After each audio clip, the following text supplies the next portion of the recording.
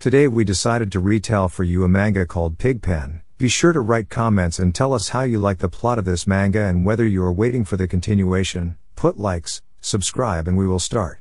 The main character found himself on the shore of an island, not remembering who he was and why he was in this place. He was standing in the middle of the water on the shore, and he was surrounded by some debris. It seems that there was a shipwreck. He looked in the opposite direction and couldn't see land at all. The ocean surrounded him to the horizon, and he still didn't know exactly where he was. At that moment, one of the wreckage or parts of the ship touched his leg. He looked down and picked up this strange object, which looked like a smaller house. It turned out to be a mailbox. He went up to the beach and stuck this mailbox right in the sand, after which he decided to take a walk with the hope of finding something else on this island, after which he went on his little trip. He walked all day, and as soon as the sun sank below the horizon, he came back to the place where he had stuck the mailbox at the very beginning of his journey. It only meant that the place where he was an island. At that moment, he looked around again and looked towards the jungle that he hadn't explored for today. The vegetation didn't look friendly, no light could be seen through it, and it was pitch dark. There was nothing to do but explore the jungle as well, so he walked through the vegetation, the grass so high that it came up to his waist. He went deeper and deeper, and it even seemed to him that this island was uninhabited. But at that moment lightning flashed in the sky and lit up the entire area, and a few seconds later it began to rain. The main character huddled under some hanging stone and continued to think about where he was, and why everything was so out of place today, like the rain that had begun. At that moment, he remembered that he had a phone in the inside pocket of his jacket, which of course was soaked during the time he was in the water, so now it did not turn on at all and did not show signs of life. The main character threw his phone on the ground.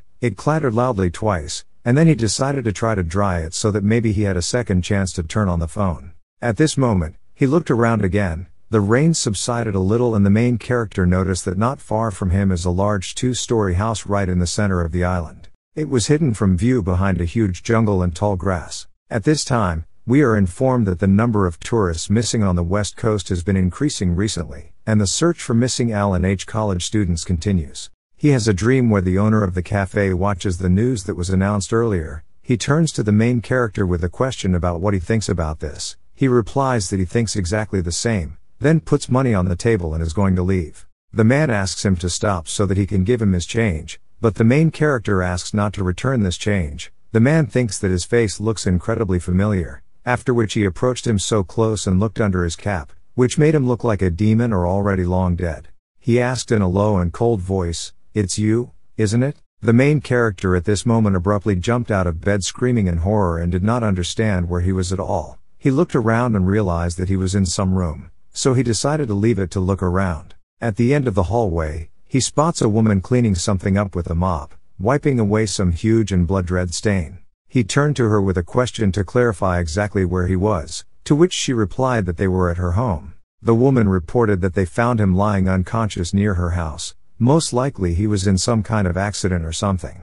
He was found by her young daughter and brought inside their house. They put him in one of the guest rooms so that he could sleep off and recover. The main character thanked them for their kindness, and also that they gave him a helping hand, which he needed so much. The woman asked him where he came from, but he said that he was on a ship that was wrecked, and he did not remember more. The woman chuckled a little as she said that no one had booked rooms for today, which was why she wondered where he was from.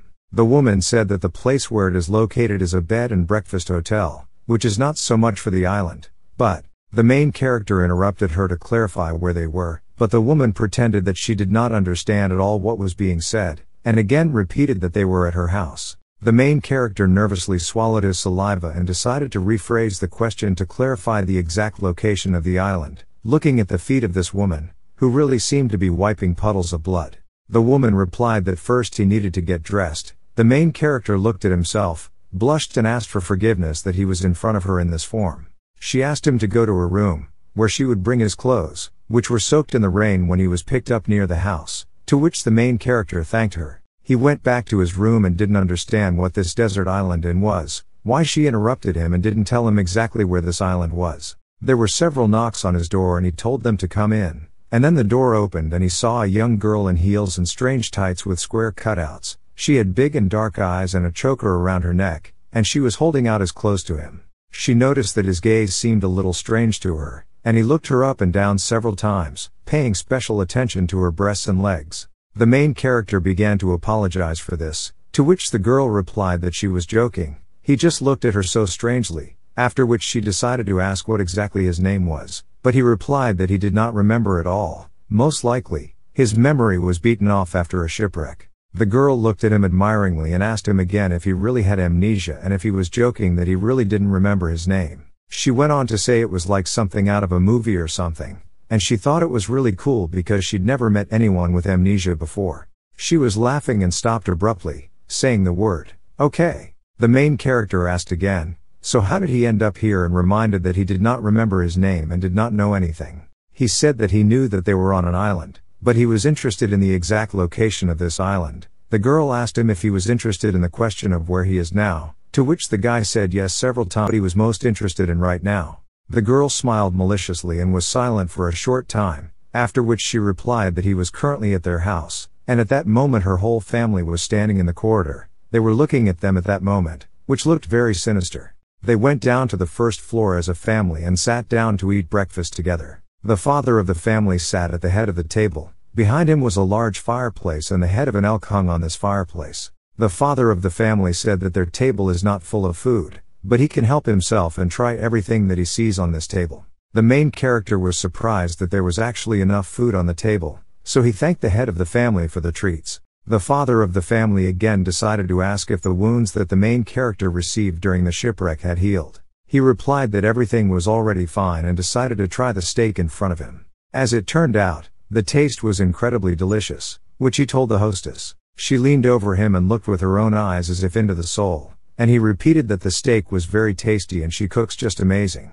The main character felt so uncomfortable that drops of sweat even rolled down his body from awkwardness. The woman kept looking at him and smiling, but she didn't say a word, which only made the whole situation worse. The main character thought that she might want even more compliments, so he began to praise her meat, paying attention to all the points. In the end, they are interrupted by the head of the family, confirming that his wife was very good at cooking, so he was very lucky with her. The main character again wanted to ask where exactly he was, but the head of the family interrupted him and asked his eldest daughter to pour tea for the guest. She held out a mug of tea, but something about it scared him away, and he looked into the mug filled with red tea and saw his reflection in it, and then remembered the red marks that the owner of this house had rubbed down when he left his room. It was as if he remembered something, but he couldn't quite figure out what it was that he remembered. The eldest daughter's name was Romy. She turned to the main character, who was thinking about something, with a question about dogwood cherry tea. She asked him if he liked the taste of this tea. She continued her thought, as the main character still didn't respond. She whispered that he was bright red in color, just like human blood. At this moment, her little sister started laughing out loud and called her sister a whore after she silenced her. At this point, the head of the family intervened and told the table to be quiet. He asked his younger sister Yumi to apologize for saying something about a whore, and he also made his older daughter Romy apologize to the younger one. As soon as it was 2 o'clock, the eldest son named Minwoo got up from the table, and then went somewhere, which greatly confused the main character. They told him that he had a job of his own and that they were raising pigs, which was why they had this meat on the table. The owner of the house reported that Yumi, a little girl, personally stabbed them to death. At this moment, he felt uneasy, answered clearly and continued to chew on the meat. He didn't understand how a little girl like Yumi could deal with pigs. After everyone had eaten, the main character went to wash the dishes. The hostess did not understand why he was doing this, but it seemed to him that since he was penniless and had to count on their hospitality, he should do everything in his power. After that, the hostess thanked him for his work, and she went to rest. Then he asked her to relax today, and he began to continue washing dishes after eating. He glanced at the knives while he was washing the dishes, and didn't understand why he was so focused on it. He felt uneasy. After he washed the dishes, the main character returned to his room, where he sat on the bed and could not understand what kind of strange people surrounded him. He believed that the whole family seemed to him some kind of creepy and evil. He kept going over all the conversations he'd had today, and he couldn't understand why none of them had answered his question about where this island was. And they were apparently so brazen that they didn't even try to hide it. He thought again of the news bulletin that had mentioned an increase in missing tourists from his past or dream, but he tried to take his mind off it. He crawled across the bed to his pillow and lifted it, revealing the kitchen knife he'd picked up while washing the dishes. He felt that he should keep it handy so that he could get some sleep. At this point, the door was knocked several times and asked if it was okay to enter, so he had to drop the pillow and sit down as naturally as possible before the room was entered. On the threshold of the room, the hostess of the house appeared. The main character noticed that it was already late and whether it was not so, and a shiver and cold ran through his body. She came even closer to him and put her hands directly on his shoulders, which made him look incredibly panicked. Her eyes were so huge that they didn't look human. She asked him if he had stolen the kitchen knife. This silence lasted for a few seconds. The main character broke out in a sweat and cold from this look, and he decided to repeat the question that she needed a kitchen knife to get rid of this awkward silence. The hostess abruptly pulled away from him, and began to apologize several times, because how could she think that he had stolen a kitchen knife? The main character pretended that he did not understand everything that was happening and asked again, "Are you looking for a missing kitchen knife?" To which the hostess replied in the affirmative and began to leave. She thought that her youngest daughter, Yumi, might have done it, but she always tells her not to. The main character continued to sit on the bed, and beads of sweat began to roll down his face. The landlady apologized several times for disturbing him so late at night and hoping she hadn't interrupted him. The hostess bade him good night, and then suggested that he pay off only when his memory returned, smiled and left the room. As soon as the door closed, he turned his attention to the fact that the doors were keyless, which made him feel even more like this house was full of oddities. He knew that it was unlikely that he would be able to sleep in this place, so he went to the window and began to look at everything that was happening on the street. He wanted to remember who he was and how he got here. He remembered that until the moment he came to this house, he had a phone that he threw around in the rain because it didn't work and wouldn't even turn on. At this moment, there was movement on the street. The owner's son named Minwoo was walking in front, and behind him was a guy he hadn't seen before. The main character went to his pillow, took a kitchen knife and decided to leave his room. He wasn't at the dinner, and his appearance is far from perfect, so it felt like something unclean was going on here. He walked around the house in the dark and went down the stairs. Right before leaving, he heard the conversation between the owner and the youngest daughter, who proved that she did not take a kitchen knife. He heard that tomorrow, while cleaning, she would be looking for him in the room where he was staying, because maybe he was hiding this knife under his pillow. Minwoo at that moment was saying goodbye to a strange guy who looked very tired. He told him that they would see each other again in the morning, but his face was so scary that it looked more like some kind of nightmare. As soon as the owner's son left, the protagonist appeared from behind the tree, who called out to this guy, which made him scared, but the protagonist put his finger to his lips, indicating that he should be quiet.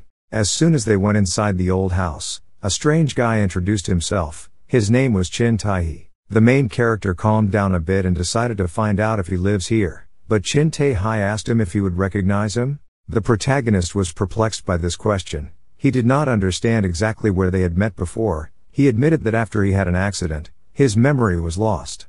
He decided to check with Tae exactly where they were, but the guy rudely replied that he would never ask this question, especially those crazy people who live in the house. He decided to remind him that last night in the rain he saw him when the main character approached the house and was glad that there were people in it. At that moment, someone in a raincoat stood behind him and hit him on the head with a shovel, from which he lost consciousness and was carried into the house. Tae then told him to let them make sure that you were useful, but the main character did not understand why he should do this, to which the guy replied because he should. At this time, in the house, the hostess walked with a lamp along the floor near all the rooms, making the floor creak with each step she took. She went to his door and bent down to look through the hole where the lock should have been, and saw that he was lying in his bed. A sinister smile appeared on her face, wondering how he could fall asleep under such circumstances. But the main character at that moment was far from sleeping and heard her every word. He did not understand how much longer this night would last, because he could not sleep. According to his internal sensations, more than 5 hours had passed, but the moon continued to shine in the window, so his guesses about the time were incorrect. That night, some strange and thin boy was sitting on a swing next to a tree house, which was located on the same island. He jerked his legs, swinging on a swing, and in his hands was a phone that belonged to the main character, after which he pressed the power button and it activated, illuminating the entire location with a flash. The next morning at breakfast the table was covered with food. The head of the family asked him how he slept last night, because he looked very tired. Romy suggested that he might be the type of person who can't sleep in an unfamiliar environment, but he said they had nothing to worry about. The head of the family again asked if his memory had returned to him, to which he replied that it definitely had not returned to the end. Romy added that everything sounded very serious, but advised him not to worry and not to worry, because sooner or later his memory should return. He was sitting at the table and noticed that all the dishes are completely different, so he decided to ask if she cooks all these dishes herself. No one gave him an answer to this question. Everyone just silently looked at him, as if hiding their anger and hatred for him. So the head of the family decided to pray before starting the meal. But while they had not yet begun, the hostess interrupted him and asked him to say something that they had discussed earlier. He remembered their dialogue and decided to start with him. He put his shoes on the table and stated that last night someone went outside in them, which made the protagonist have a drop of sweat on his forehead. The eldest daughter suggested that maybe it was her older brother Minu, because who else could go out in the middle of the night wearing her father's shoes? Yumi at that moment jumped up from her seat and screamed that her brother was too dumb because he put on his father's favorite shoes, so now he is dead. He turned to his son, reminding him that lying is a sin, so Minu shook his head that it was not him. His father again asked him about the shoes and hovered over him, because he was sure that it was his son, who seemed to lying to him. The protagonist could not stand it and jumped up, yelling wait. He stood in front of the table and said that he put on his shoes last night. Everyone did not expect that it was him, therefore, from such an act, they even sharply turned their heads in his direction and continued to look in surprise in his direction. He admitted that he was bored last night and couldn't find his phone, so he decided to go outside for a while. He thought it was just a pair of old shoes, but the head of the family was hooked by the phrase that he was bored. He decided to cheer him up so that he would not find this place boring. After breakfast was over, they, along with the head of the family, ended up on a cliff, from where they fired a gun at flying gulls. Usually, when they hear shots, they sense danger, and immediately scatter in different directions. However, you can always find a few that do not have time to react or are simply inattentive, after which the father of the family fired at them again and the bodies of the birds fell into the water. He handed the gun to the protagonist and asked him why he should not try hunting. He took the gun and confessed that he had never fired a gun before, so the head of the family asked him if he was afraid of it. The protagonist replied that he was not afraid of this, he simply did not understand why, because this was not hunting for food, they were just going to kill them for fun, referring to the man standing in front of him. The head of the family asked him if he didn't tell them that he was bored, but the main character did not understand what to answer at that moment, so a short silence hung in the air, where everyone looked at each other. The head of the family turned his back on him, indicating with his hand what kind of bird he could shoot from flying above them. He asked him if he could handle it, and at that moment he realized that the main character was aiming at him. The main character was almost on edge, and he did not understand why no one was saying anything to him in this place, pointing a gun at the head of the family. Then he decided to clarify what exactly he wants to hear. Then the main character shouted the question, "Where are they, as well as this guy who looks like a slave? Who is he and why is he here?" He still did not understand what they were doing on this godforsaken island, and the head of the family at that moment came a little closer to the barrel of the gun, which was still aimed at him. He grabbed him by the trunk and replied that this island has no name, and that guy is not a slave, but their precious employee, and they just run a small hotel, and he is their guest. He began to pay him the prices for all the services that were provided, and at the moment he did not pay a single yen, but still dared to threaten the owner with a weapon. The head of the family grabbed the gun from his hands and pointed it towards the main character. After a few moments he pulled the trigger and nothing happened, and the main character was already crouching on the ground and screaming in fear. The man just laughed, because it was a 2-shot gun, which must be reloaded after 2 shots, and since he is penniless, he cannot give him a full lesson.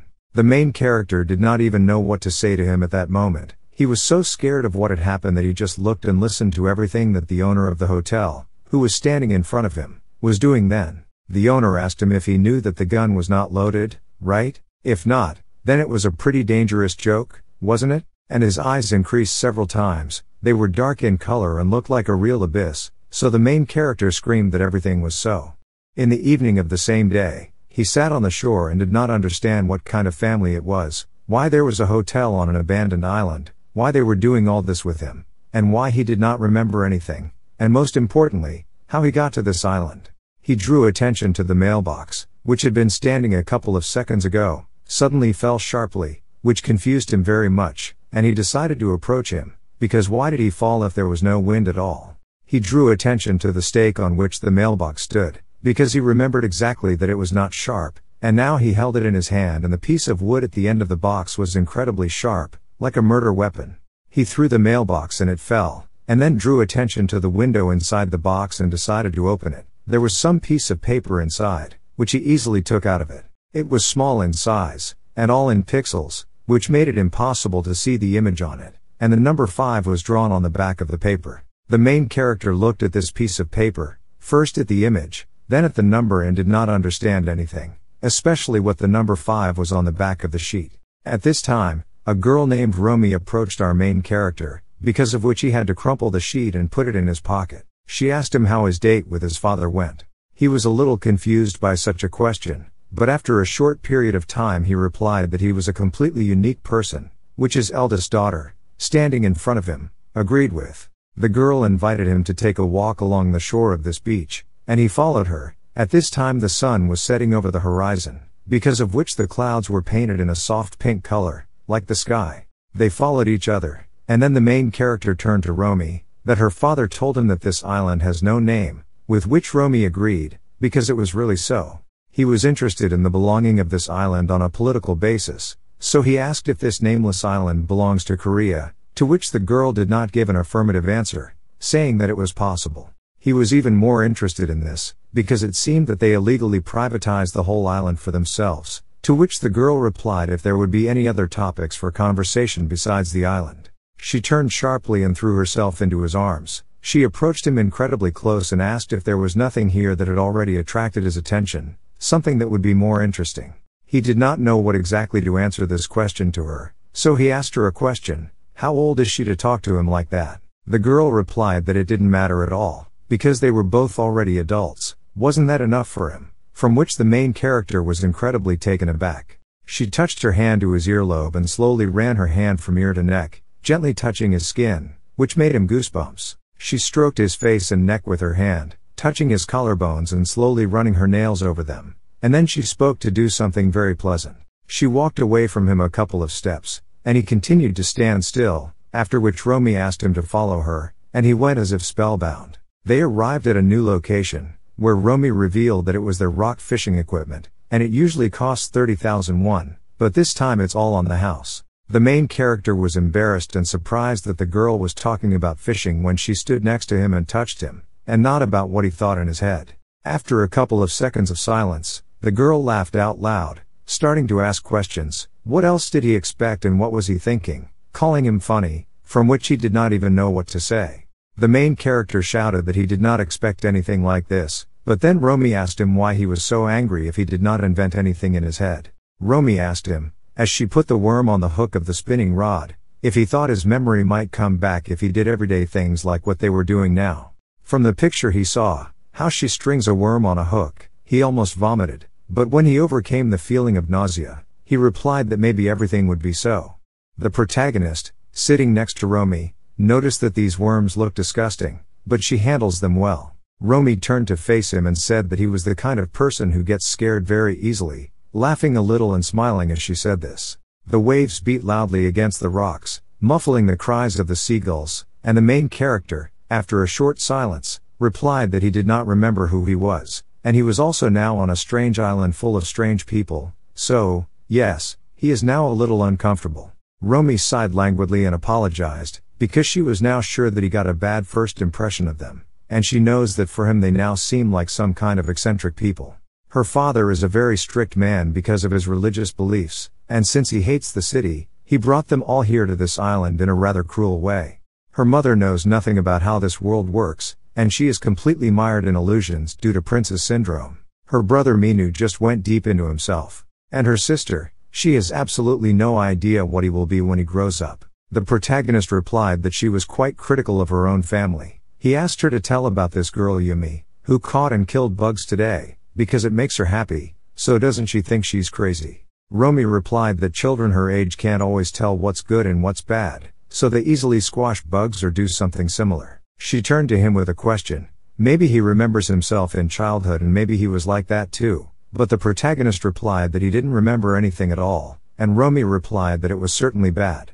Romy again confessed that she had never met people with amnesia, so she was a little curious and wanted to know if she could help by talking to him about her past. Then she asked for forgiveness again because she knew that this was a serious problem for him, about which he now worries a lot and all that. At this moment, the spinning float begins to peck. Romy shouted to him to pull the bait faster, but the main character does not work at all, so she decides to do everything herself. At the moment when she tried to quickly grab the fishing rod, the cover came out from under her feet and her legs slipped, so she flew with her whole body right at the main character, and he hugged her and pressed her tighter to himself so that Romy would not hit. He asked her if she was alright and if she had hit herself when she fell. He also said that she needed to be more careful, but at that moment she got up and sat next to him. She was silent, then looked around. It was clear that she wanted to say something, but she was afraid that she might be heard, so she approached him as close as possible, put her hands on his shoulders and laid him on his back. Then she hung right over his face, and her ends of hair touched the face of the protagonist and slowly and quietly with tears in her eyes said, "Please save me," which made the protagonist very scared.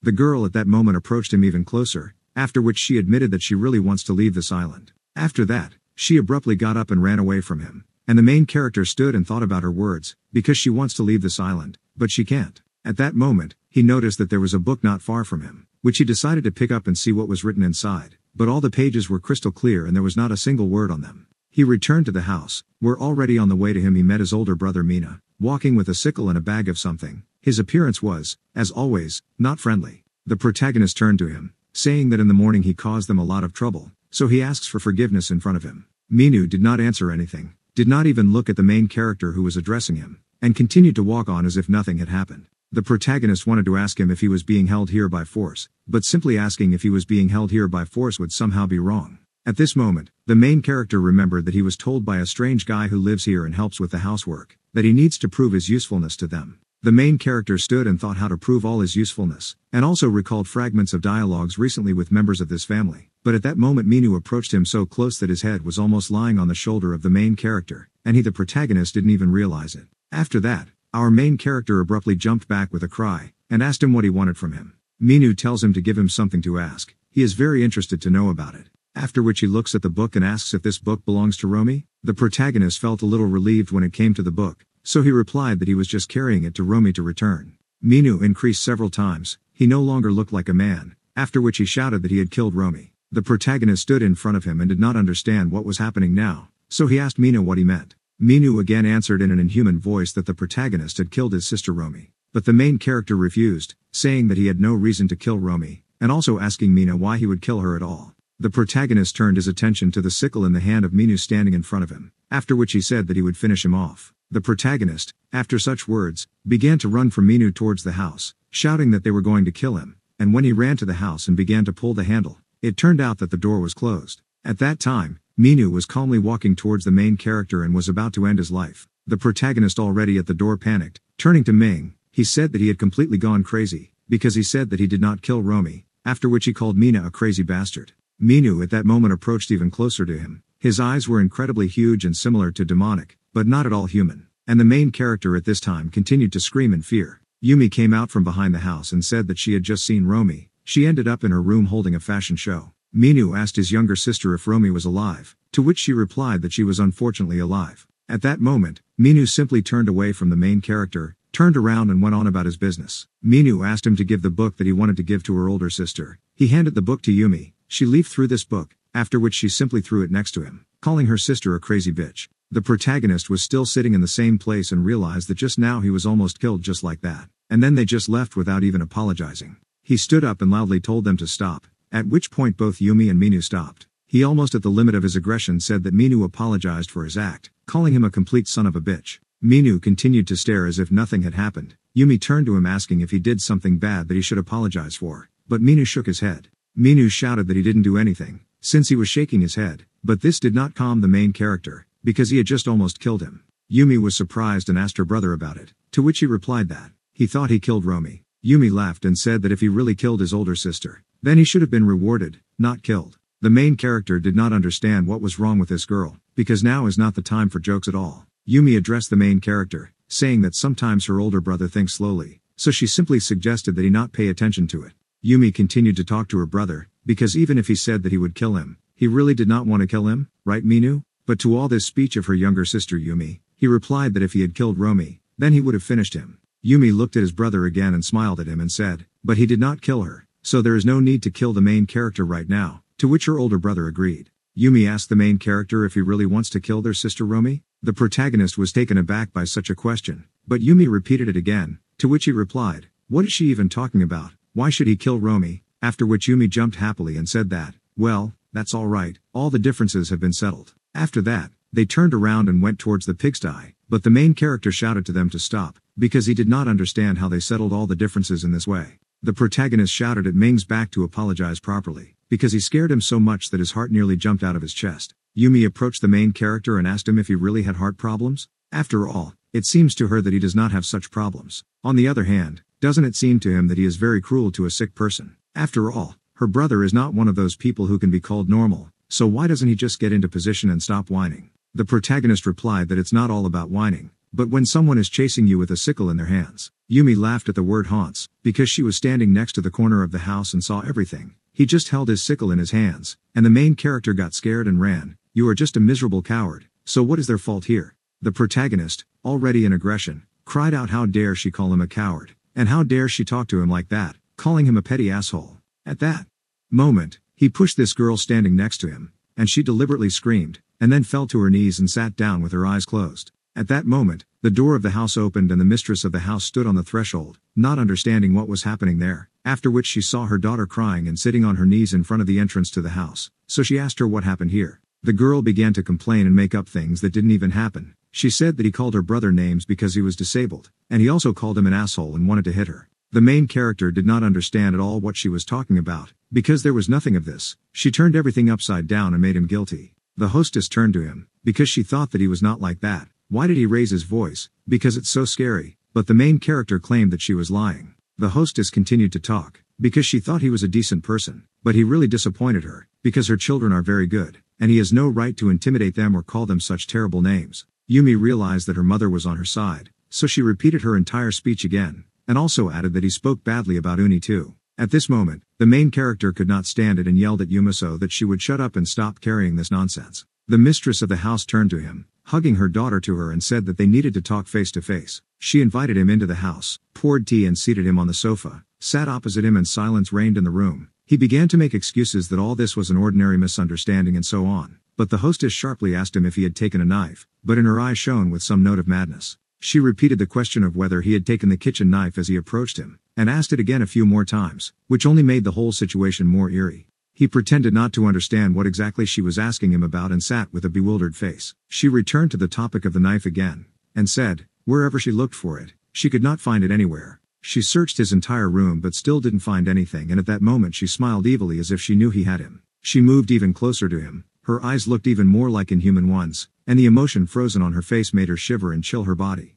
At that moment, she said that she was completely sure that he had taken it. The woman decided that she could no longer allow him to spend the night at her house, because she could not trust him enough to leave him at night with them, because all the same, most likely he had stolen a kitchen knife. The protagonist shouted that he did not take this kitchen knife, but at the moment, until the missing knife is found, he will spend the night in a treehouse. He went at night through the whole island in search of this treehouse, and after a while he nevertheless came out to him. He climbed the stairs inside, but the smell inside was so eerie that it seemed like this treehouse was abandoned. Well, it's true that he took that kitchen knife, but this woman, how can she be sure that it was he who stole that knife? Now he had no choice but to continue his life here in the treehouse, but in part this is even for the better, because from the window he can watch the approach to the house, so he will know in advance if someone suddenly wants to visit him. And the only way to get up here is to use the ladder hanging in front of the entrance. If he blocks the entrance with boxes, then no one can get inside the house without his knowledge. And tonight he will have a great chance to sleep. He took out a sleeping bag, lay down in it, the moon shone on him, and he tried to concentrate so that he could finally fall asleep, and as soon as he closed his eyes, he heard some sounds coming from near the treehouse. Perhaps he fell asleep so quickly that he himself did not realize it. He went to the window to see who exactly made these strange sounds at night, and it turned out that the little boy was sitting on a swing next to the house and swinging. The child continued to sit and look somewhere, after which he abruptly raised his head and looked at the main character. In the hands of the boy was the phone of the main character. After that, he jumped up from the swing and ran in an incomprehensible direction, and the main character began to shout for him to stop, because he had his phone in his hands.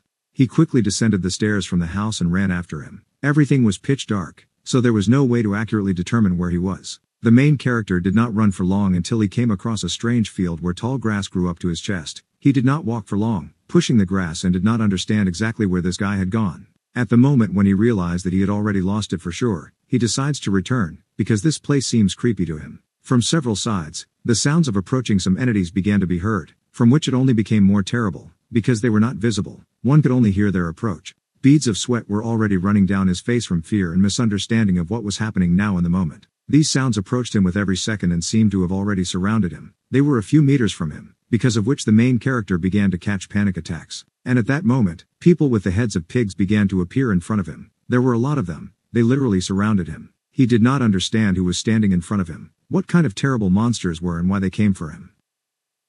At this moment, he abruptly wakes up in his tree house, where the sun is already breaking its rays through the window. He glanced towards the door, which was lined with boxes, and they stood still, so he realized that everything that happened to him a few moments ago was a dream. He came down from the house, went to the swing and thought that in a dream everything looked too realistic, but he still did not understand exactly where his phone had gone. Someone turned to the main character from behind, wondering how he is still safe and sound. He turned to the speaker and realized that Tayoshi was standing in front of him. He asked him why the main character ignored his advice. The protagonist did not understand what exactly Taihi wanted from him, but he just wanted the protagonist not to make them angry, because this makes life difficult not only for the protagonist, but also for him. Taihi came to him this morning to fix the lack of a door. He brought it with him and set about installing it, to which the protagonist thanked him. The protagonist decided to tell Thaki what he knows about him. The owner of the hotel told him that he was only their employee, to which Thaki was surprised at the word employee said about him. But Taiki nevertheless agreed with this statement, because if the owner of the hotel believes that he is their employee, then everything should be so.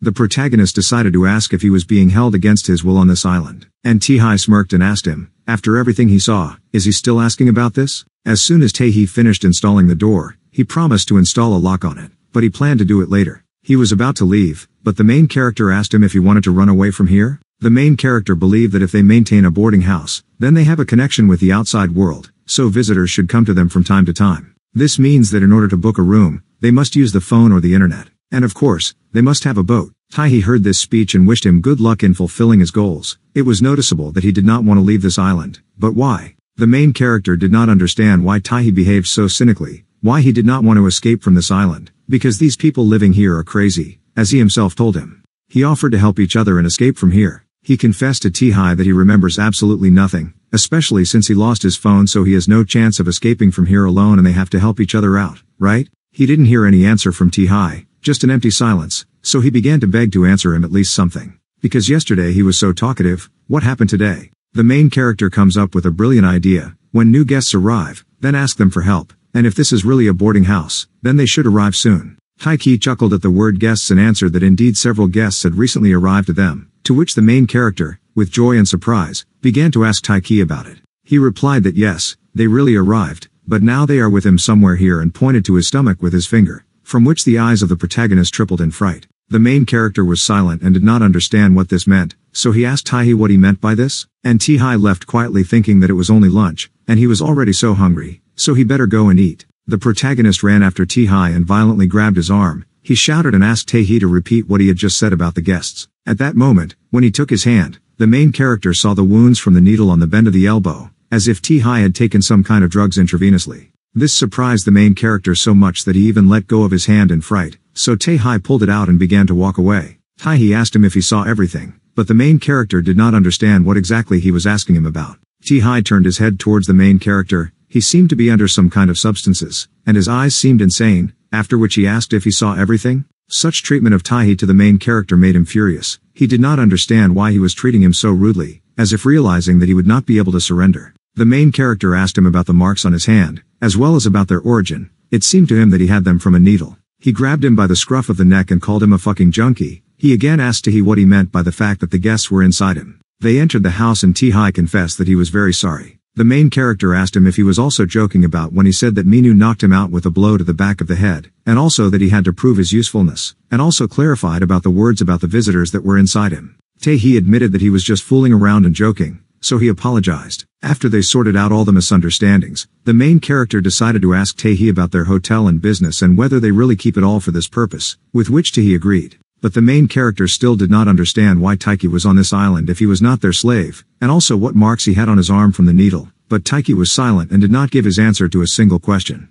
After a couple of seconds of silence, Tihai asked if the main character really did not recognize him, but he still did not understand how exactly he could know him, especially since he had amnesia. Tai thought that he couldn't recognize him because he was very fat, because he thought he was very famous, but in fact it was not at all like that. Tae-hee abruptly stood up and began to dance, and then took his most famous pose, after which he said that he was a celebrity and performer, whose name was Jin Tae-hee, who was an ex-national star. And then the protagonist remembered the news bulletin, which said that the famous performer Ji, who was suspected of using drugs, is currently missing. The protagonist said seafood shop and then remembered that he was on the news, calling Tae-hee a drug addict. Tae-hee stood in front of him and did not understand what the guy sitting in front of him was talking about. What other seafood shop? What did the news have to do with it? At that moment, the protagonist jumped up and began shouting joyfully that he remembered him. He remembered that he was a performer, an idol. His name was Jin Tae-hee and he was a drug addict, which is why he left the stage. The news said that he was missing, but all this time he was hiding here. Tae-hee breathed a sigh of relief, because he realized that memory gradually began to return to our main character, which could not but rejoice. The protagonist realized that if you keep it up, remembering a little bit, then soon he will be able to return all his old memories. Tae-hee scratched the back of his head and said that since he did him a favor, I think now he can definitely forgive his little joke. At this time, his walkie-talkie from the suitcase with tools made a noise, calling him. He was told on the radio that he needed to check the common toilet, as well as the windowsill of the guest room B.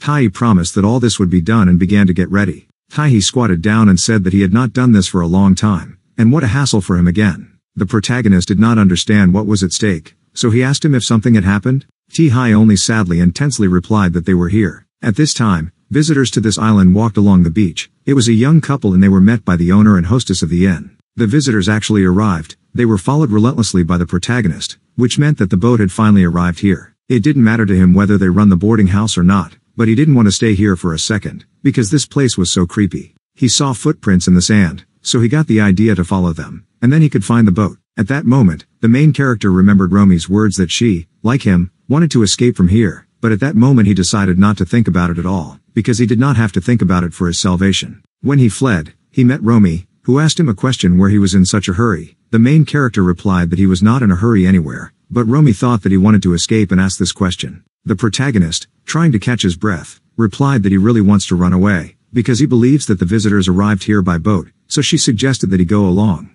She approached him again, almost crying. She asked that they escape from this island together. The protagonist asked her if it was true that her parents were bullying her, but she did not understand what exactly he was talking about. He reminded her that that book left on the beach. Why did she leave it? She looked and was silent, not knowing what to say to him, and in just a couple of moments she said that this was not her real family, after which, without further questions, they began to run towards the boat. He ran and held her hand to run faster. He asked her to tell him everything as soon as they could get off the island. They finally ran to the boat and noticed that Minu was sitting in the boat. Then Romi decides to distract him, but the main character is not sure that everything will be fine with her, but Romi answers him that if something goes wrong he is bound to run alone. After which she asks him to promise her that he will definitely return for her and take her from this island. Romi went to Ming and asked him to come up to her so that she would show him something. Minu got out of the boat and went to his sister. He asked why she came, because if her father finds out, she will definitely get it, but Romi tells her that she came here for a short time. She took lipstick out of her purse and painted her lips, after which she said that her father gave her this lipstick last time and doesn't he think that she is not cute and not the latest in fashion?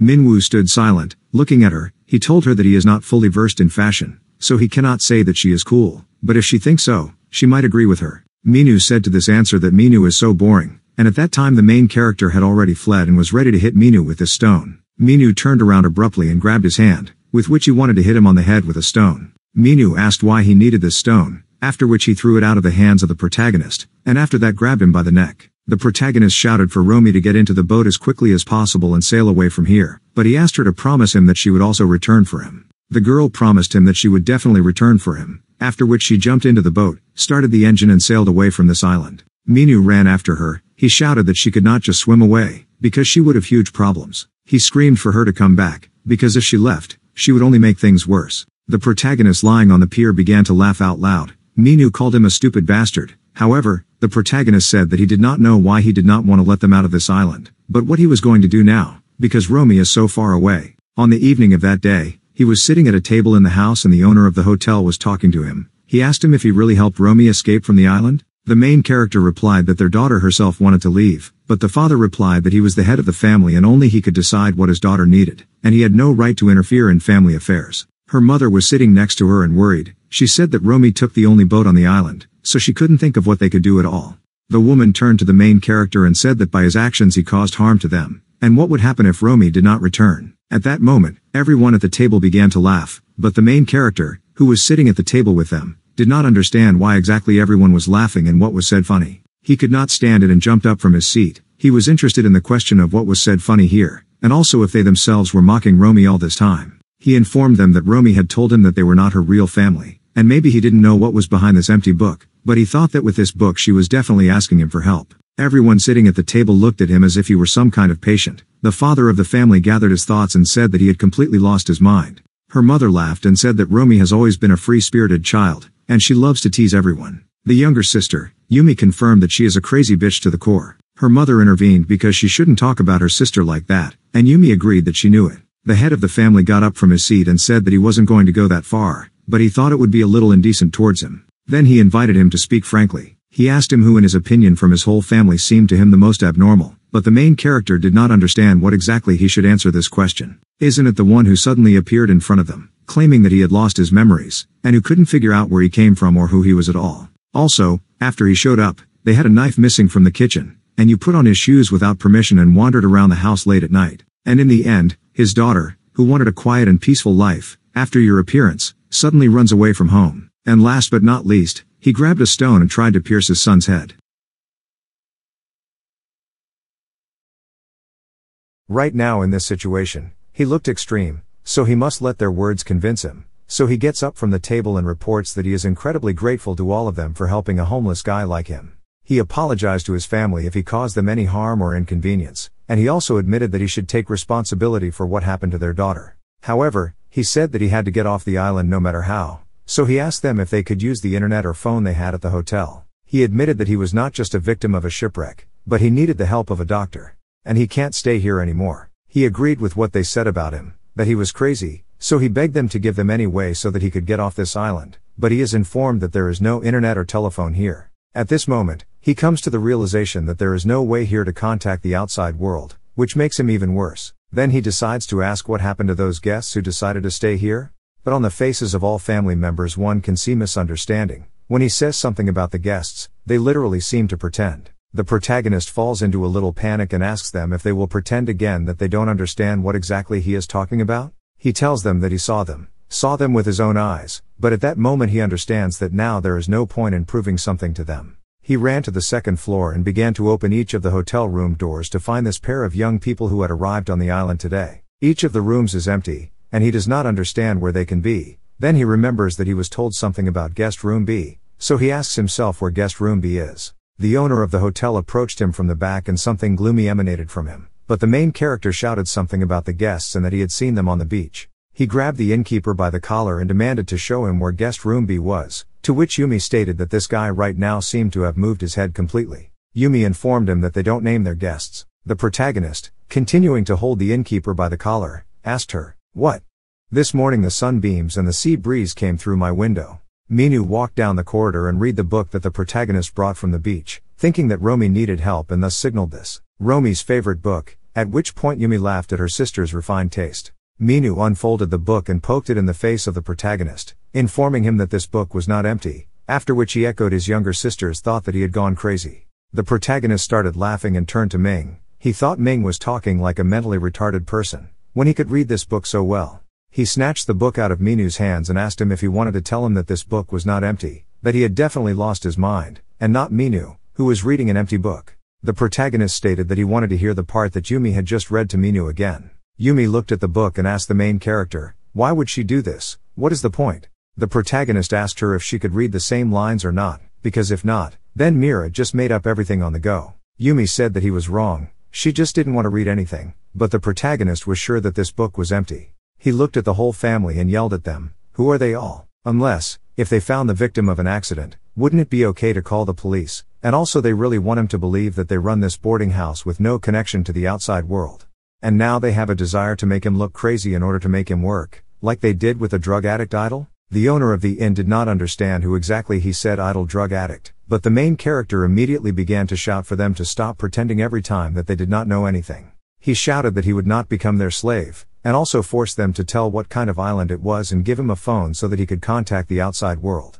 The innkeeper asked him if he knew how many uninhabited islands there were in their country, and did each such island have a name? The main character began to shout that this was complete nonsense, which He just told him, but the owner said that it was useless to argue with him, because his condition was much worse than he thought, referring to Taehi. The innkeeper approached Taehi, who was standing with a gun pointed towards the protagonist, and when he passed next to him, he slipped him some kind of envelope with some kind of substance right into his shirt pocket. He asked Taehi in a scary voice to completely isolate the protagonist from their family. The main character did not understand why Taehi was pointing a gun at him, but he again repeated the speech about the fact that he should not anger them, and also proved to them his usefulness. On the night of the same day, he was in a tree house. He was lying and did not understand why he was trying more and more to figure out their family, because from this he falls into an even greater trap. He realized that he could not leisurely wait for Romy to return for him with help. He now only needed to think about how to get off this island. The guests had indeed arrived, and he had seen them with his own eyes, so he was sure of it. But did that mean there were more buildings on this island? Because there weren't any in the house. Or maybe they're hiding something under a building in their basement. At that moment, he realized that he needed to find something with which he could open the door. He understood that he had to get out as quickly as possible to meet these people, because they were most likely in danger.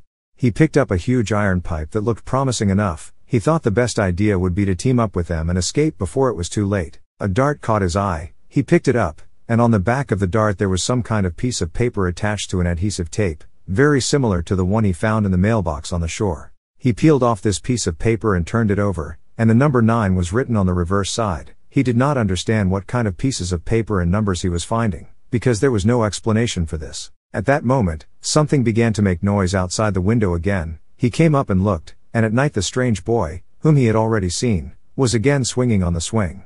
He thought that this was a dream again, but it was definitely not a dream. He began to call this boy, swinging under his window, so that he would get up and try to open the door, because perhaps he lives here. He told him that apparently his family locked him here because of a misunderstanding, but he definitely promises him that he is not a bad person, and by the way, reminds him about the phone, which he most likely picked up somewhere. The main character begged to return his phone to him. The protagonist promised the boy to bring something delicious if he helped him get out of this treehouse. Or maybe the boy wanted a computer, a game console or something else. He offered everything if only the boy would help him get out. The boy again got up from the swing and began to run away, but the main character shouted that this time he would definitely not let him go. So he knocked out the window with a pipe and jumped onto one of the large branches of this tree on the house. His hand slipped and he flew down. Fortunately he managed to grab the chain, so with the help of him he easily descended from the tree house. At some point he even managed to think that he would die. The main character stood at the swing and understood that he really needed a phone, because it didn't matter if he could call from it, because he had to help him remember who he was. The protagonist again ran in the direction where the boy ran away and again ended up on the field, where last time in a dream he met people with pig heads. On this field in front of him was a boy standing in the middle of the grass. He turned to him so that he would not play the fool, but simply return his phone. The boy continued to stand in the middle of the field, and the main character came closer and closer to him. He again asked the boy to give him his phone, but the boy objected that he could not give him his phone. The protagonist, from a misunderstanding of everything that was happening, simply asked him how it was that he could not give him his phone. The boy said that he never had his phone. The main character still did not understand anything, because when he saw a boy with a phone, it was a dream, but he continued to question him. He asked him what he meant, because the phone he was fiddling with was definitely the protagonist's phone. At this moment, the protagonist turned around and saw a huge pig standing behind him. These were pigs of incredible size, and not people with pig heads. These pigs looked incredibly bloodthirsty at the main character, as if he had done something to all of them, or they knew something that no one else here knew. The main character closed his eyes with all his might and shrunk, and after a couple of seconds he opened his eyes again. Then the pigs were no longer in front of him. At that moment, he realized that he really had schizophrenia. Toward morning, he returned to his tree house, removed the nails that Taehi used to nail the door to open it, and went inside. As soon as he went inside, he noticed the pipe he used to knock out the window. Some kind of note was sticking out of it. He took out this piece of paper, and as it turned out, it also looked very much like all the previous notes that he found. Some huge pixels were drawn on the front, and the number 3 was written on the back. He sat on the floor and began to laugh. His laugh was like the laugh of a madman, because this whole situation had already gone so far, where there was no explanation for everything that was happening. At that moment, it began to seem to him that all this was some kind of game, so he began to shout for this person to come out and stop making an idiot out of him. At that moment, he remembered how the owner of the hotel put something in Taehi's pocket, and the thought came to him that everything that was happening to him and his hallucinations could be due to drugs. He felt like they had put drugs in his food. Then he sat down on the floor and decided to lay out all the papers that he managed to collect on the island. He had 3 notes, with numbers 5, 9 and 3. At that moment, he still did not understand what these numbers were. and also why he needed them, but these numbers must necessarily mean something, because it could not be otherwise. About pixels, he began to think that it could be a mosaic, well, or an image under high magnification. He tried to see what exactly was drawn in these pictures, but he could not make out. He begged himself not to think about it, there was no point in thinking too much about it. It could all be caused by hallucinations anyway, so he needed to focus on escaping and nothing more. Among the rubbish in the tree house, he found binoculars, after which he went to the window and began to examine the concentration of evil, or rather the boarding house, standing nearby. He put a knife and a pipe in front of him and realized that it was too dangerous to take a knife with him, so armed with a pipe, he left the house. He went even closer to the house and began to peer. With the help of binoculars he could see that the owner of the hotel was in his room and was doing something with a gun. Yumi sat in her room at the table and wrote or read something, as if she was doing homework for school, but there were no schools here, so she was engaged in self-education. Then Minu came out of the house and carried some kind of package. The main character did not immediately understand where he was going, but when he examined the package, he realized that he was going with him to the guests who had arrived. The protagonist decided to follow him, and the further he followed him, the more confident he became that he was definitely heading towards the place where the couple had stopped. So this is where guest room B is located. It was so luxurious that the main character began to cry. Minu went to this guest room, so the main character decided to wait until he left this place. After some time, Minu finally left the guest room and began to return back, which the main character noticed and decided not to hesitate for a second to immediately go there as soon as Minu disappeared. The main character went to the guest room and opened the door. It was incredibly dark inside the house, and he began to call someone who could be here. He went further inside the house and shouted for someone to help him or respond, but it seemed that this young couple was no longer in this house. In the middle of the house, he suddenly noticed a table that was strangely lit, and there was a telephone on it, so the main character went to this phone and immediately picked up the phone and said hello. The voice from the receiver asked the main character to save him, begging him to come to the rescue. But at the end of the wire, the main character, speaking to him or her, absolutely did not understand who exactly he was talking to, so he asked who was talking to him. But the voice did not stop and repeated over and over again to be saved, because someone wants kill him. The main character again asked who was talking to him, but the voice repeated that she was in so much pain, help, she screamed that she did not want to die like this, because it was not fair. The main character decided to ask if the woman who recently arrived on the island with her boyfriend is talking to him now, but the voice only repeated a plea for salvation. The main character could not stand it and shouted into the phone for her to answer where she is now and where her boyfriend is, and at that moment the call was interrupted. He continued to hold the phone in his hand and didn't understand what the strange conversation was between him and some voice from the phone. At that moment, he decided to dial the rescue service, and as soon as he got through, he said that he somehow ended up on the island, and he had no way to get out of it. The voice at the end of the wire asked again for information about the island, because the main character did not specify in any way what kind of island it was. He told the police that he did not know the name of this island, and also did not know where exactly it was located. He told the police that some family lives on this island, but they are all very strange, and it's hard to explain, but something is clearly wrong with them. The policeman answering him on the phone asked him to clarify all the information again, because he did not understand what exactly was being said. Then the main character replied that he was in a shipwreck and ended up on this island, and he also lost his memory, so in any case he needs help. The police officer heard the protagonist pleas and asked him to give his exact location. However, the protagonist replied that he did not know where he was, and is there no way for them to trace the call, for example, to calculate the coordinates of this call. The policeman recalled that the main character told him something about the family, so he decided to clarify whether he turned to members of this family for help. The protagonist began to yell into the phone that these people are strange, so he can't turn to them for help. The policeman anxiously asked the caller what exactly was their unusualness and strangeness, as he called it. The protagonist ignored this question and asked the policeman if they could trace this number to find it quickly. But there was a deafening silence in the receiver. The main character tried to find out if the policeman could hear him by saying hello, but at that moment the policeman answered him with a phrase that he had already heard from the hotel owner. Do you know how many uninhabited islands there are in our country? And he thinks everyone has a name? At this moment, he lets go of the phone and the phone disappears, as does the table on which this phone was standing. He opens his eyes and realizes that everything that happened to him now was his hallucination. The main character stood in the middle of the kitchen and looked around. At this moment, he notices the black package that carried Mina to this house and decides to lift it up, and under it lay the bloody clothes of the arriving couple, which he saw this morning. It was definitely his t-shirt and the girl's hat, which showed pools of blood soaked into the fabric. From this, he jumped away from the basket in which he found these clothes and began to scream incredibly loudly. His scream was heard even outside this house. He left the guest house in horror and sadness, and at that moment he remembered that story from Taehi that the guest should be in his stomach, which provoked an attack of vomiting. At this moment, he promises himself that he will be able to finish them off. He is reminded of Taehi, who gave advice that he should be useful. In the morning, Taehi met the main character not far from the tree house. As it seemed to him, the fastenings were too weak, so he managed to get out of this house. At this moment, the main character wonders if Taehi knows that this family is killing their own guests, but despite this, he is not on his side, so there is no point in telling him what he saw.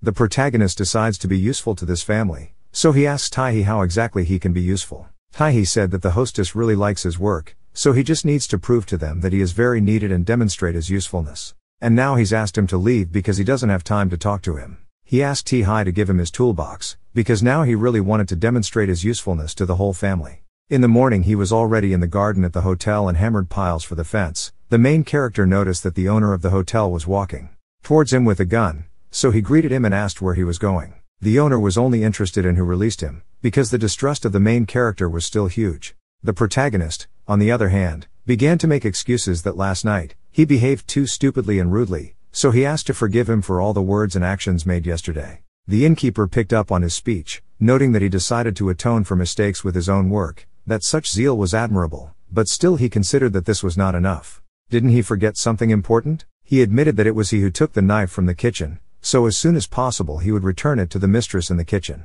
The owner was surprised, noticing that he had a very sincere heart, because this is exactly what he wanted to hear from him. The main character said that he had a small request to the owner of the hotel, after which he asked him to pray for him too, from which the owner was surprised, because he did not know that he was a believer. The guy said that he did not remember anything at all, but listening to his feelings, he thinks that he was one of the believers. Then the owner of the hotel answers him that he will definitely pray for him.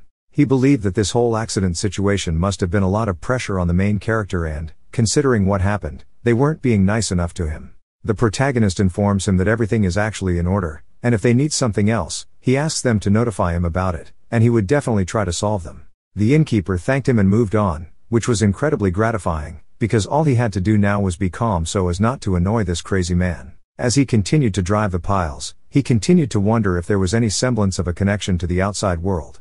After all, since Romy took the boat, which was the only way to get off the island, he began to think about what exactly she was doing now. He heard the phrase Romy, ungrateful girl, from which he went into a frenzy, because who could turn to her now if she ran away? The innkeeper asked her where she had been and whether she had visited this place again, which her father called a residence or whatever he called it. The innkeeper continued to stand and scold his daughter. How many times he asked her not to succumb to the influence of worldly temptations, and if she does not improve, she will certainly go to hell, after which he informs that they will have a sermon with her tonight. Romy walked near the main character and thanked him, because she had such a refreshing trip. She walked in new clothes with bags from new things to her room, from which the main character went into an even greater frenzy, because she promised to return and save him. At that moment, he remembered how the whole family laughed at him when they talked about Romy's escape, and then he understood why this whole family was laughing at him. He rushed to Romy with questions. What happened to her? Because the reason why she wanted to leave this island was the usual shopping and attending a youth registration. She took out some packed item from her packages and handed it to the main character, saying that she made this gift especially for him,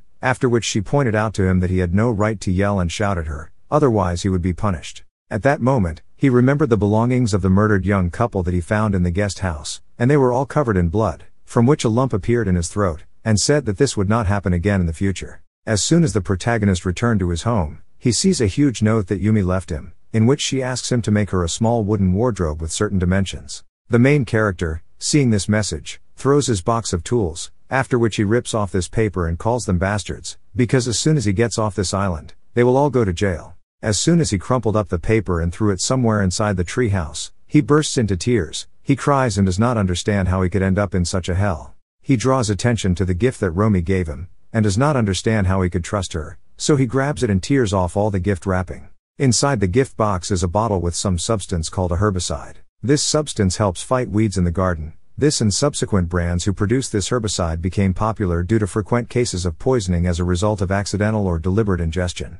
Realizing that Romy gave him the herbicide, he starts laughing loudly and hysterically, repeating the word loudly, because he cannot believe that he was given a weed killer. Then he abruptly stands up and throws this bottle down, and the herbicide seeps through the lid and drips onto the floor. He calls Romy a fucking bitch, because she probably wanted him to drink it and die. At that moment, he forces himself to calm down, because what if she gave him the herbicide not so that he would drink it himself, but so that he poisoned the whole family with his chemistry, and then they could escape. He starts digging through the boxes because he wanted to find something that he definitely saw somewhere when he was digging through all this junk. Then he takes out a small black enema, into which he has drawn the herbicide. 10 minutes later he was already near the hotel, where he knocked on the door and the hostess opened the door for him, surprised at his appearance. He held out the kitchen knife he had stolen on the very first day he had arrived on this island. He asked for forgiveness from her, and also said that he was returning him, confirming the words that he had apparently completely lost his mind, since he did so. After that, he bowed before her so that she would definitely believe in his good intentions. The hostess replied that she would consider it only as a consequence of an injury received as a result of an accident. And from now on, she hopes that this will not happen again in the future, with which he certainly agreed and repeated again that he was very sorry that this happened. She turned around in the doorway and was about to leave, but he stopped her and asked where exactly she was going now, because if she was heading to the kitchen, then he would certainly like to help her. She entrusted him with cleaning the fish, and as it turned out, cleaning the fish is such a painstaking job, and also quite hard, so he wondered how she copes on her own. He was again surprised that cooking required so much effort, but the hostess replied that this was her favorite hobby, because there was nothing else to do here. The protagonist tried with all his might to conduct a friendly conversation, and at that time he was already reaching into his pocket to add herbicide to their food. He asked her if they often had guests at all. The woman replied that quite often, and at that moment the main character already wanted to send an enema with poison to the cleaned fish, but as soon as he imagined the poisoned family in front of him, he realized that he could not do this. At this time, the hostess noticed that he helped her so much, so she invited him to have dinner together for such great efforts. And at that moment, dead silence hung in the kitchen. He could not answer anything, from which the situation became more and more frightening with every second. After a moment, the main character said that today he still feels unwell, so next time he will definitely accept her invitation to have dinner together. As soon as he finished cleaning the fish, he left the inn, not sure what he was thinking when he wanted to add herbicide to everyone's food. At that moment, he realized that the island itself was driving him crazy. He returned to his tree house, sat on the swing and poured out all the poison that had been collected in the enema. It seemed to him that he made the right choice, and it doesn't matter how badly they are corrupted, because it's wrong. He didn't know if there was any other way but to kill them. He sat on the swing and did not understand, because Romy is a real devil and she wanted to use him, and now they were all sitting together and probably having dinner, so a brilliant idea appeared in his head. He picked up the binoculars again and went to the boarding house, where he began to look at the windows, and it looked like they were all at the dinner table now, so he rushed to the house. Getting to one of the windows, he opened it and climbed inside. The protagonist found himself in the room of the innkeeper, and most of all, the cross and the gun stood out to his attention, and he did not understand what was the meaning of this incredible combination. He was trying to find a phone somewhere in this room, but now he noticed that there was a laptop on the table by the chair, which could give him much more information than a regular phone. He immediately rushed to the laptop and thought that if there was no password on the laptop, then he would immediately believe in God, so he began to slowly open the laptop, hoping that there would be no password.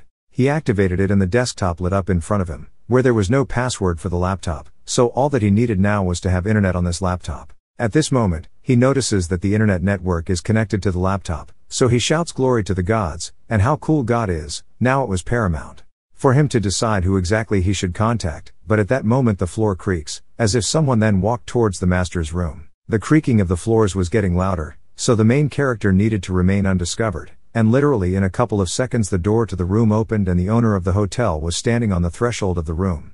He went into the room and for some reason looked around, as if something was embarrassing him, and at that time the main character was under the bed, next to which the owner of the hotel was standing. He did not understand why he was now in the room, because now is the exact time for dinner. The owner abruptly and loudly said that the window was open, from which the protagonist made droplets of sweat on his face. He went to him and began to look around intently, after which he asked himself whether he opened this window, from which the main character, who was under the bed, panicked even more and even bit his hand out of fear so as not to make sounds. Then the owner of the hotel says that he must have opened this window to ventilate his room, and with a slight movement of his hand he slammed it, which greatly facilitated the position of the protagonist, and he even exhaled silently. After some time, the owner of the hotel lay down in his huge chair and dozed off. There was a Bible under his hand, and then the main character decided to get out from under the bed to return to the laptop again. He reactivated the laptop, was on the desktop, clicked on the internet icon, but noticed that there was no longer an internet connection. He began to try to click on the address bar with the cursor, but all this was unsuccessful, because it did not click in any way. Then he decided to go to the favorites that he had on his laptop. There was only one link in the favorites with a huge smiley, which was called Our Happy Family. At this moment, the innkeeper began to wake up, making awakening sounds, so the main character again needed to hide so that he would not be killed on the spot with this gun. He stretched on his chair and began to get up, and at this time the protagonist, who was terribly frightened, hid behind the chair. The owner got up from his chair, said that time flies incredibly fast. After that he took off his belt from his trousers and went to Romy to teach her a lesson that she definitely will not forget. After a moment, he left the room and slammed the door, and the steps began to move away from this room, so the protagonist breathed a sigh of relief again. He rushed back to his laptop, went to his favorites, and clicked on the only link called Our Happy Family. Here he was met by a strange painted picture, where a house was drawn, and the whole family stood in front of it, and the inscription Sweet Home flaunted on top. The only thing that confused the main character was one of the characters drawn here, whose face was crossed out. He wondered if, in terms of clothing, it wasn't the guy he'd seen swinging in front of his house so many times that made him break out in a sweat. After all, there was not a single explanation why they painted over his face. Since there was no explanation for this, he assumed that the whole family hated this guy for some reason, and it seems that some kind of link was hidden on the face of the child. Then he pressed it and the whole screen went out, as if the laptop had turned off. At that moment the main character did not understand what had happened and why the laptop had gone into sleep mode.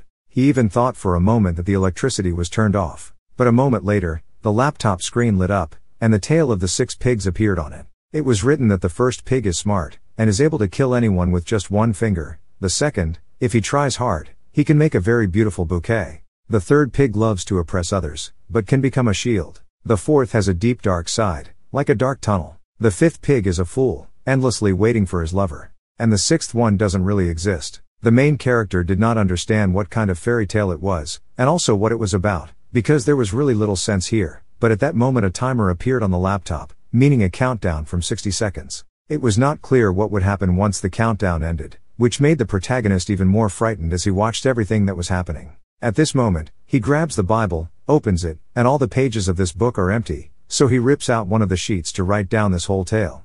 After that, he rushes to look for a pen. Rummaging through 3 nearby cabinet drawers, he finally finds it. After that, armed with a piece of paper and a pen, he rushes to the laptop to write down this tale. At this time, 28 seconds are already on the timer. And at this moment, he definitely believes that something very important is hidden behind these words. There was very little time left on the timer, but it was still necessary to write quite a bit, and when the last second remained, all the text was rewritten on a piece of paper, and the laptop turned off. He barely had time to write everything down, but he still did not understand what it meant, so he took the laptop again and tried to turn it on, but it no longer turned on. When he lifted the laptop to connect it to a power outlet with a cord, another strange piece of paper peeled off the laptop cover, where there were pixels on the front side, and the number 2 was written on the back side. That night, he returned to his treehouse and began to make a closet that Yumi asked him to, and when he was hammering one of the nails into the piece of wood of the closet, he hit his finger with a hammer, from which he screamed and huddled in pain. After this failure, he lay down on the floor and stared up at the ceiling, then reached into one of his pockets and pulled out a note on which he had written the tale of the 6 pigs. At that moment, he had the feeling that someone was watching him, exposing him in this situation as a complete idiot. He wondered who could have left him all these cards in this fairy tale. He read the whole story again, but this did not make it any clearer and why there were these first pig, the second, and so on. In addition, he did not understand what it meant. He could kill with one finger. And when he said this, an insight came to him, from which he jumped up and said that this could not be, then looked at his fingers and again said the phrases written on his piece of paper. Then he abruptly walked to the door and left the house, slamming it loudly. He went down the stairs and it seems that he understood the whole story. A smart pig can kill a person with just its fingers, a reference to the infamous Korean celebrities who committed suicide amid online bullying. Then he began to think that every word hides under him, so he found a reference to the bouquet in darts. The phrase deep as a dark tunnel looked like an iron pipe with which he beat out a window. The fool who waits forever for his lover. This was a reference to the mailbox he found in the very first place on the beach. A loves to oppress others, but can become a shield, and then images of prisoners with huge weights with chains that were tied to their legs so that they could not escape, as well as a warrior in chain mail, which was created from small chains, surfaced in his head. So, another note was in the iron chain, which was located just outside his treehouse, on which the swing hung. And so it turned out, because in one of the rings of the chain another note was enclosed. He went to the chain and found this note, after which he took it out and in front of him was again a picture of pixels, and the reverse side contained the written number 6. At that moment, someone from behind said the phrase congratulations, from which the main character was thrown into sweat and cold. Behind him stood this little boy, whose face seemed super creepy. The protagonist decided to ask again who he was, but the boy only answered that from now on he was ready. This incomprehensible answer confused the protagonist, because he did not understand anything of what was happening. The boy pointed to his left pocket and asked to see what was there. The main character again did not immediately understand what this boy wanted from him and reached into his left pocket with his hand. Somewhere in this pocket was his phone, and the boy said that he had been lying in his left pocket all this time, and the main character had never even checked this pocket. He took out the note and saw that the phone had a 6-digit password, and the note listed exactly 6 pigs, which were the symbols for each of the numbers he found on this island. He again remembered the phrase that the first pig is smart, and is able to kill anyone with just one finger, and it was this note that he took from under the cover of the laptop, where the number 2 was written on the back. He entered the first digit of the code by pressing the number 2. The second, if he tries hard, he can make a beautiful bouquet. He found this note on the back of the darts, where the number 9 was written, so he entered it as the second number in the password. The third pig loves to oppress others, but can become a shield. He found this note last in the swing chain, and on the back of this note was the number 6, so he entered it third. The fourth has a deep dark side that looks like a dark tunnel, and this note was found in a metal pipe. This note had the number 3 on it, so he entered it as the fourth character in the password. The fifth pig is a fool, endlessly thirsting for his lover. This note referred to the mailbox in which she lay, and the number 5 was written on the back of this sheet, so he also entered it as a fifth. And the sixth actually does not exist, so he, after a little thought, clicked on the number 0, which most suited the description of what he had read. At that moment, he unlocked the phone and saw his home profile. He went in, but what next, as expected, was really not caught here. He drew attention to the Photos app icon, so he clicked on it and various albums with his photos opened in front of him.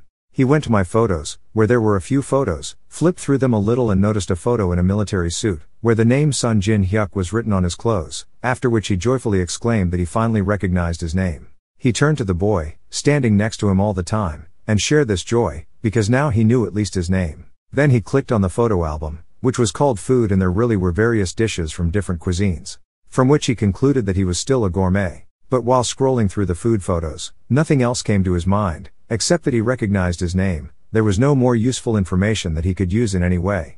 At that moment, he clicked on the last album, called Photo for Memory, and there were really a lot of photos in this album, as many as 218 pieces. In one of the photos, he discovered that he had a girlfriend. Then he began to scroll further and admitted that his girlfriend was very cute, and in all the photos it looked like they were doing nothing but hugging. Then he turned on some video with his girlfriend running away from him in tears. Fear and panic were visible on her face, and tears flowed from her eyes. Then he took her by the neck in this video and began to choke. From what he saw, he abruptly flipped through the album to the next video, where they were apparently on a hike with his friends, and when one of his friends was standing in front of a cliff, he came up and pushed him into the abyss. All these videos scared Jin Hyuk incredibly much. He could not understand what kind of videos they were, and also why people were dying on them, and most importantly, why he filmed it. In the next video, he was riding in a taxi, where at one point he took out a hammer and brutally cracked down on the taxi driver, turning his entire head into a ground state. Then he flipped through the video again and could no longer contain his panic. He shouted what it all meant and what kind of video it was. In the next video, he saw a man tied to a chair, where with a slight movement of his hand he shot him with half a pistol clip, from which the man fell along with the chair. As soon as he finished watching the videos, he rushes to the boy to explain everything that is happening on these videos, but the boy only smiled contentedly and continued to stare at him. At this moment, Sung Jin begins to think that this is all happening to him because he was drugged. After this phrase he begins to laugh out loud, and his laughter is already more like hysterical. The boy at this moment orders him to pull himself together, addressing him by name, after which he asks him how long he is going to endure while this family will mock him. He asks him if he wants to escape from this island, but Sung Jin is silent, his face still showing confusion. Then the boy's face is distorted into an incredibly evil and scary look, after which he orders Sun Jin Hyuk to show all these lovers who is the boss on this island. Because of this, Sung Jin Hyuk himself lights up with the idea of revenge and anger, because he realizes that he is a real killer and psycho here.